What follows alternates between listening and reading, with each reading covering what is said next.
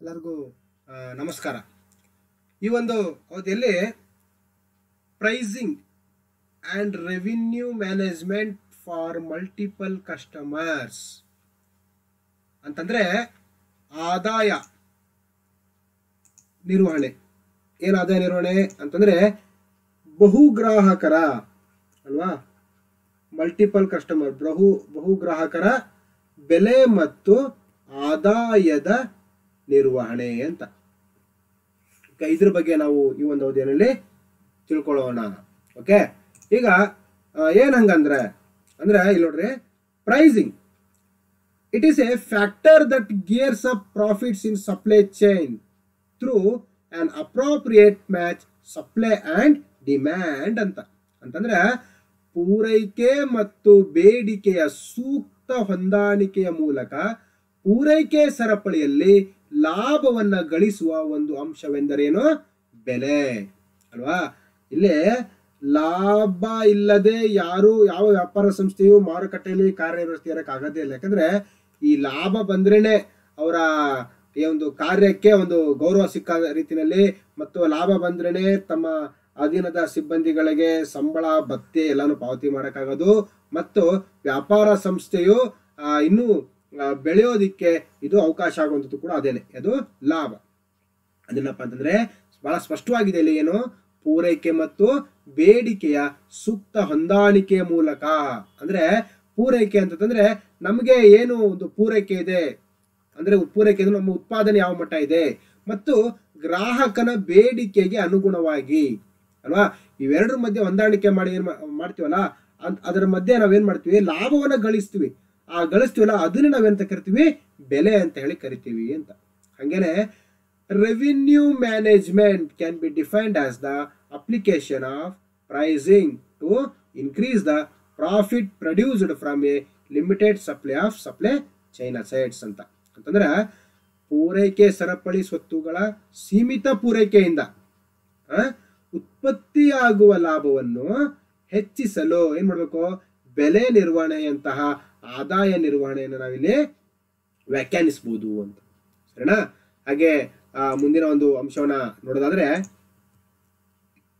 Ideas from revenue management recommended that A company should first use pricing to maintain balance between the supply and the demand, and should think of further investing or eliminating assets only after the balance is maintained ಅಂತಂದ್ರೆ ಇಲ್ಲಿ ನೋಡ್ರಿ, ಕಂದಾಯ ನಿರ್ವಹಣೆ ಅಂದ್ರೆ revenue management ಏನು ವಿಚಾರಗಳು ಪೂರೈಕೆ ಮತ್ತು ಬೇಡಿಕೆಯ ನಡುವೆ ಸಮತೋಲನವನ್ನ ಕಾಯ್ದುಕೊಳ್ಳಲು ಅಲ್ವಾ. ನೋಡ್ರಿ, ಏನು ಪೂರೈಕೆ ಮತ್ತು ಬೇಡಿಕೆ ಇವೆರಡರ ಮಧ್ಯೆ ಏನಿರ್ಬೇಕು, ಸಮತೋಲನ ಇರಬೇಕು. ಬಹಳ ಮುಖ್ಯ ಇದು.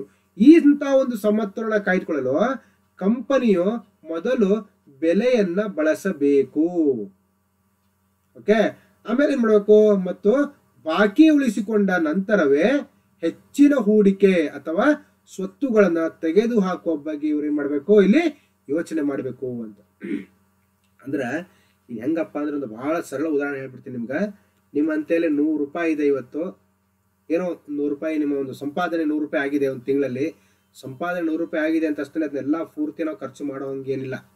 ಅದನ್ನೇನು ಮಾಡಬೇಕು, ಅದರಲ್ಲಿ ಅಪ್ರಾಕ್ಸಿಮೇಟ್ಲಿ ಒಂದು 80 ರೂಪಾಯಿ ತನಕ ಖರ್ಚು ಮಾಡಿ 20 ರೂಪಾಯಿನಾದ್ರೂ ನಾವೇನು ಮಾಡ್ಬೇಕು, ಇಲ್ಲಿ ಉಳಿತಾಯ ಮಾಡಬೇಕು. ಯಾಕಂದ್ರೆ ಮುಂದಿನ ತಿಂಗಳು 100 ರೂಪಾಯಿ ಸಂಪಾದನೆ ಆಗ್ಬೋದು, ಆಗದೆ ಇರ್ಬೋದು. ಅಂತ ಸಂದರ್ಭದಲ್ಲಿ ಇದನ್ನ ನಾವಿಲ್ಲಿ ಬಳಸ್ಕೋಬಹುದು ಅಂತ ಅಲ್ವಾ. ಅದನ್ನ ಇಲ್ಲಿ ನಮ್ಗೆ ಇಲ್ಲಿ ಇವರು ಹೇಳ್ತಾ ಇರೋದು, ಅದು ವ್ಯಾಪಾರ ಸಂಸ್ಥೆಯ ಕುರಿತಾಗಿ. ಈಗ revenue management place A major role in supply chain and has A share of credit in profitability of supply chain when one R more following condition exist. ಅಂದ್ರೆ ಪೂರೈಕೆ ಸರಪಳಿಯಲ್ಲಿ ಆದಾಯ ನಿರ್ವಹಣೆಯು ಪ್ರಮುಖ ಪಾತ್ರ ವಹಿಸುತ್ತದೆ, ಮತ್ತು ಈ ಕೆಳಗಿನ ಒಂದು ಅಥವಾ ಹೆಚ್ಚಿನ ಷರತ್ತುಗಳು ಇರುವಾಗ ಪೂರೈಕೆ ಸರಪಳಿಯ ಲಾಭದಲ್ಲಿ ಸಾಲದ ಪಾಲನ್ನ ಇದೇನಾಗಿರುತ್ತೆ, ಹೊಂದಿರ್ತದೆ ಅಂತ. ಓಕೆ, ಯಾವುದು ಅಂತಂದ್ರೆ the product value differ in different market segments ಅಂತಂದ್ರೆ ಉತ್ಪನ್ನದ ಮೌಲ್ಯವು ವಿವಿಧ ಮಾರುಕಟ್ಟೆ ವಿಭಾಗಗಳಲ್ಲಿ ವಿಭಿನ್ನವಾಗಿರ್ತದೆ ಅಲ್ವಾ. ಒಂದೇ ಕಡೆ ಒಂದೇ ರೇಟ್ ಇರೋದಿಲ್ಲ, ಎಲ್ಲ ಕೆಲವು ಪ್ಲೇಸ್ ಅಲ್ಲಿ ಬೇರೆ ಬೇರೆ ಏನು ದರ ಇರ್ತದೆ, ರೇಟ್ ಇರ್ತೈತಿ. ಎಲ್ಲಾ ಕಡೆನೂ ಒಂದೇ ರೀತಿ ರೇಟ್ ಇರೋದಿಲ್ಲ. ಹಾಗೇನೆ ಈ ಒಂದು ಎಕ್ಸಾಂಪಲ್ ನೋಡ್ರಿ, ಬಹಳ ಸರಳವಾಗಿ ಹೇಳ್ಬೇಕಂತಂದ್ರೆ ಈ ಬಟ್ಟೆ ಕ್ಲಾತ್ 100 ರೂಪೀಸ್ತು ಕ್ಲಾತ್ಸ್ ಇರುತ್ತೆ, 1000 ರೂಪೀಸ್ತು ಇರುತ್ತೆ, 1,00,000 ತನಕನೂ ರೇಟ್ ಇರುತ್ತೆ. ಒಂದೇ ನೋಡಕ್ ಒಂದೇ ತರ ಇರ್ತವೆ ಬಟ್ಟೆ, ಅದೇ ಬ್ರಾಂಡೆಡ್. ಹಂಗೆ ಹೇಳಿದೇನೋ ಉತ್ಪನ್ನದ ಮೌಲ್ಯವು ವಿವಿಧ ಮಾರುಕಟ್ಟೆ ವಿಭಾಗಗಳಲ್ಲಿ ಭಿನ್ನವಾಗಿರ್ತವೆ ಅಲ್ವಾ.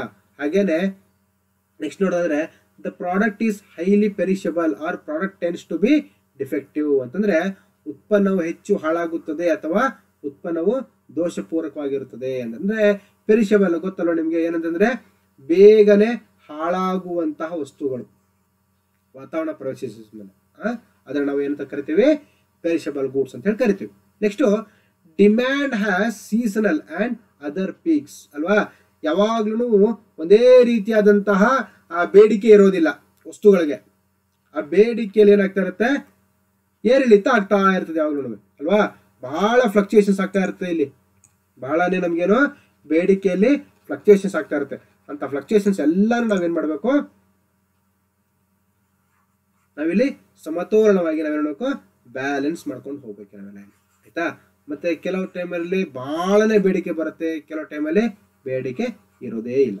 ಹಾಗೆ ನೋಡ್ರಿ, the product is sold both in bulk and the spot market ಅಂತ. ಅಂದ್ರೆ ಅವು ಅಲ್ಲೇ ಸ್ಥಳೀಯ ಮಾರುಕಟ್ಟೆಯಲ್ಲೂ ಕೂಡ, ಸ್ಪಾಟ್ ಅಲ್ಲೂ ಕೂಡ ಮಾರುಕಟ್ಟೆ ಆಗ್ತವೆ, ಮತ್ತೆ ಬಲ್ಕ್ ಆಗೂ ಕೂಡ ಮಾರುಕಟ್ಟೆ ಆಗುವಂತಹ ಒಂದು ಗಳಿಗೆ.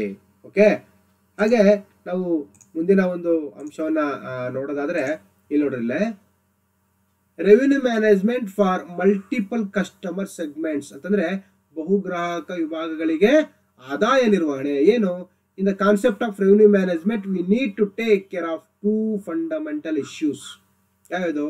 The first one is how to distinguish between 2 segments and design their pricing to make one segment pay more than the other ಅಂತಂದ್ರೆ ಎರಡು ವಿಭಾಗಗಳ ನಡುವೆ ವ್ಯತ್ಯಾಸವನ್ನು ಹೇಗೆ ಮಾಡೋದು ಅಂತಂದ್ರೆ ಒಂದು ವಿಭಾಗವನ್ನ ಇನ್ನೊಂದಕ್ಕಿಂತ ಹೆಚ್ಚು ಪಾವತಿಸುವಂತೆ ಮಾಡಲು ಅವುಗಳ ಬೆಲೆಯನ್ನ ವಿನ್ಯಾಸಗೊಳಿಸೋದು ಅಂತ.